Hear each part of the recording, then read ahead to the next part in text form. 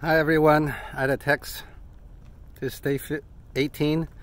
I received a text from one of the friends, and he said I need to vary my exercise or else I'm going to lose its effect. So here's my variation.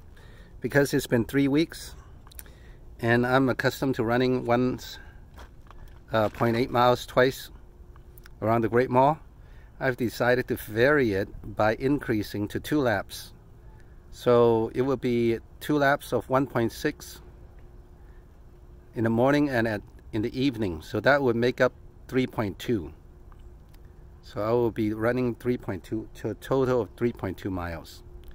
Because my body is very efficient in running now, so I need to increase it. It's been 3 weeks.